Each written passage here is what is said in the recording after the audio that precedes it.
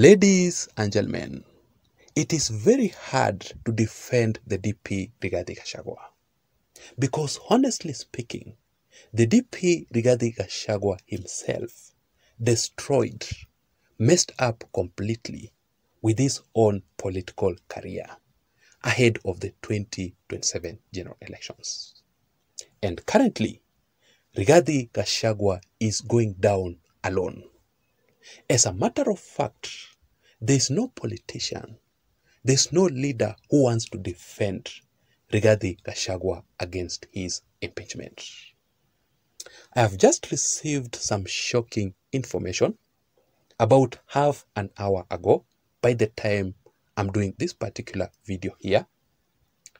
In this evening, information from two media stations about the DP Rigathi Gachagua's security details, which have already been withdrawn, together with Rigathi Gachagua's MOTORCADE, ahead of Rigathi Gachagua's impeachment, which is set to officially take place after Tuesday next week. After coming across this information about the security details of Rigathi Gachagua, which I will also share with you in this particular analysis here, it reminded me just a few months ago, whereby Rigathi Gachagua himself was directly involved in the withdrawal of the security of Mama Ngina Kenyatta. Rigathi Gachagua was directly involved in the withdrawal, in the removal of Uhuru Kenyatta's security, the former head of state, during Rigathi Gachagua's revenge mission against the Kenyattas. The only mistake that Uhuru Kenyatta committed, that Rigathi Gachagua was totally upset, was that Uhuru supported, endorsed Raila Odinga's presidential bid in the previous 2022 general elections. Rigathi Gachagua was also involved in the withdrawal of Raila Odinga's security. I am also informed that once the DP Rigathi Gachagua is officially impeached, is officially removed from the office as the Deputy President of the Republic of Kenya, Rigathi Gachagua will be arrested immediately. The DCI, the ESCC, the National Intelligence Security Service are all after Rigathi Gachagua because, number one, Rigathi Gachagua threatened President William Ruto in a meeting. According to the information, to the reports from the media, Rigathi Gachagua is accused of banging the table, demanding 8 billion Kenya shillings from President William Ruto for him to resign as the Deputy President of the Republic of Kenya. Let me read for you this article here. Let me just show you. It says, Rigathi is accused of banging the table in President William Ruto's meeting, is among the 9 points in impeachment motion against Rigathi Gachagua. The ESCC is also after Rigathi Gachagua over graft case worth 5 billion Kenya shillings. Do you really think that Rigathi Gachagua is going to survive all this? It is just a matter of time. But Rigathi Gachagua's worst political mistake, or Rigathi Gachagua's worst political mistake that he committed, Rigathi Gachagua was just thumping with a lot of pride while attacking the National Intelligence Service boss, Nordin Harji. Rigathi Gachagua was saying this, let me just show you, that the NIS, we have a dysfunctional National Intelligence Service that are sleeping on their job.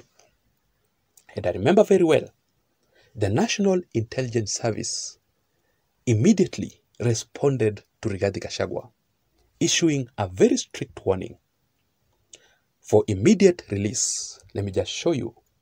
What shocked me in these points here is the point number 5 and the point number 1. When you read the point number 5 from the NIS, it says this: the DP Rigathi Gachagua should be aware that this service has files. It has extensive information about him that are damaging to him, but we have kept it under wraps. We invite him, Rigathi Gachagua, to shed off the DP tag so that this service can show him what a personal fight looks like. So what the NIS is telling Rigathi Gachagua is that the NIS has a lot of information, damaging information about Rigathi Gachagua. What protects Rigathi Gachagua is the title. He is the Deputy President of the Republic of Kenya. Once Rigathi Gachagua sheds off his title as the Deputy President of the Republic of Kenya, the NIS will immediately come after Rigathi Gachagua.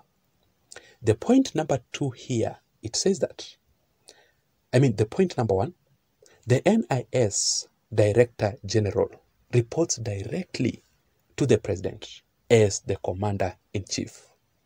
The role of the President as the Commander-in-Chief has no deputy. So the DP will not know what the service presents to the President in its report. How exactly can Rigathi Gachagua know that the NIS is sleeping in its job? That we have a dysfunctional NIS. Yet Rigathi Gachagua does not know exactly what the NIS reports to his boss, President William Samoei Ruto, about him. I was listening to the former Law Society of Kenya president by the name Eric Deuri, who was speaking during an interview at Citizen TV. Eric Deuri said this: I have looked at the impeachment motion, and from the legal standpoint, it meets the threshold, and it will succeed. So be rest assured 100% that Rigathi Gachagua is going home. Unless Rigathi Gachagua himself makes peace with his boss, President William Ruto, and Raila Amolo Odinga ahead of the 2027 general elections. But I'm also told that the real reason as to why William Ruto and Raila Odinga wants Rigathi Gachagua to be removed, to be impeached as early as now, before the 2027 general elections, it is because Ruto understands the dangers of removing, of rejecting Rigathi Gachagua in the 2027 general elections. It will affect the voting bloc, especially from the larger Mount Kenya region.